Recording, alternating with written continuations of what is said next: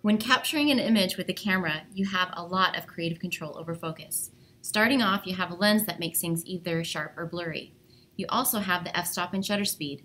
These camera controls have major influence on how sharp and/or blurry things appear. In this series of videos, we will be working with focusing and blurring techniques in Photoshop that simulate the things you can do with your camera.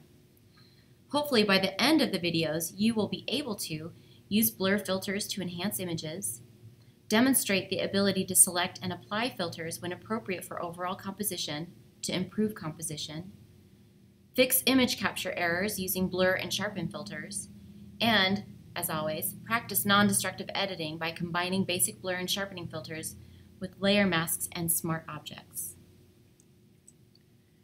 Before we get started, it is important to point out that there are many ways to do similar things in Photoshop. During this lesson, we'll talk primarily about refocusing an image, either blurring or sharpening it via filters.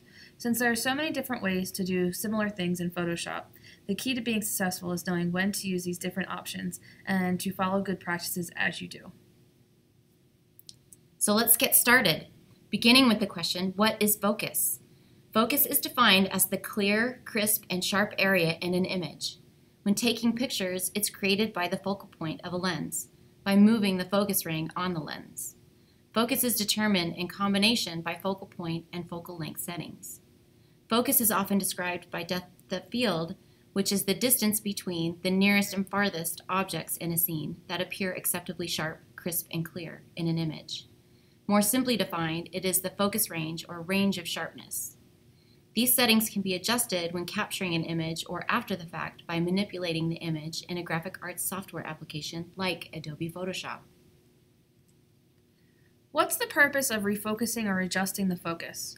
Well, imagine focus can be used aesthetically to enhance the overall image artwork.